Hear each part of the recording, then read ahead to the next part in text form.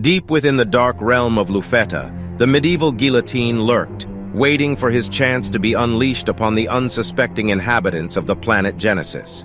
He was one of the 7 plagues of Lufetah, a being of unimaginable power, born out of the consequence of the people of Genesis choosing to worship idols. He had been sent to Genesis for annihilation. The Armageddon of Golgotha was approaching, and if the people did not change their ways, they would face destruction at the hands of the vengeful spirits of Lufetah. As Guillotine stepped onto the soil of Genesis, he could feel the power coursing through his body. His default power was equivalent to 500 octillion tons of TNT, and he knew that he was unstoppable.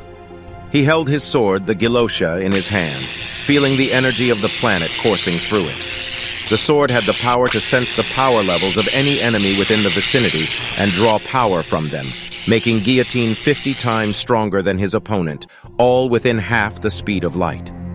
As he made his way through the planet, he encountered a group of warriors who had banded together to protect their world from the impending doom of the Armageddon. They stood in his way, determined to stop him from carrying out his mission.